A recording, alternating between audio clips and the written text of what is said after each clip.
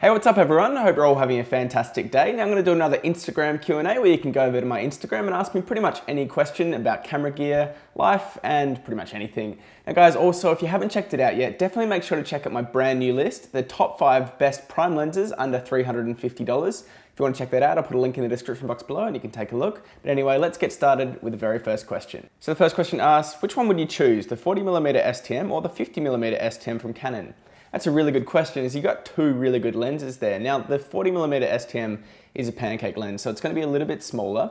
And the 50mm STM has a wider aperture of f1.8 versus the f2.8 aperture on the 40mm STM. Now, if you really need a small package and you've got a smaller body like say a Canon T3i, T4i, maybe you'll want to go for the 40mm STM, but for pretty much everyone else, I'm probably going to recommend the 50mm f1.8 STM because it is a slightly nicer lens. You've got a wider aperture so you can shoot in lower light conditions.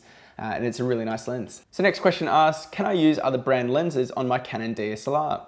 Absolutely you can. I use different lenses. I often use Canon lenses, but I also use lenses from Sigma, Tokina, Tamron. There's lots of different manufacturers who are making really good quality lenses, especially Sigma these days. Right now I'm using the Sigma 18-35 f1.8 and it's a fantastic lens and it's something that Canon don't actually make. So yeah, highly recommend checking out some other brands. So I've got a good question here saying, I want an entry-level DSLR that will satisfy me for a few years. Do you have any ideas? Absolutely, I'd probably look at something like a used Canon T2i or Canon T3i, which will get you into the market at a pretty cheap price. You can get them for around about $250, $300 these days.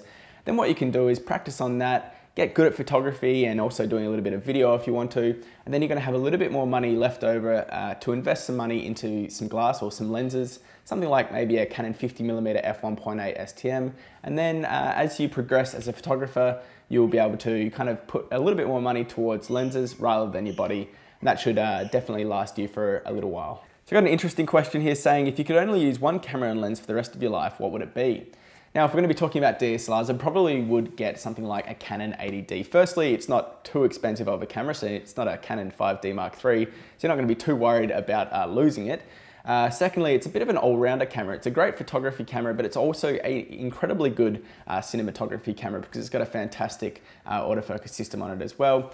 In terms of a lens, for me, the best all-round lens that's kind of in my budget is the Canon 18-135 STM lens. You could also get the newer USM lens, but the STM lens for me works really well. So probably the 80D and the 18-135, it's going to allow me to shoot in situations where I need to go wide and also zoomed in a little bit. So that's probably what I would choose. I've got a question here saying, what is the best camera for kids? Now, I'm not exactly sure which way you mean this, whether or not you want to be taking photos of kids or whether or not you want to be giving the cameras to kids so they can take some photos. If you want to be giving the cameras to kids, I'd probably recommend just using your phone or something like that and essentially just letting them go crazy with it and not worrying too much about things like shutter speed and aperture and things like that. Just getting them to go out and take as many photos as they can and just learning pretty much all about photography and also really enjoying it. Now, if you want to be taking photos of kids, there's a few things that you really need to take into consideration as kids are really fast and they generally don't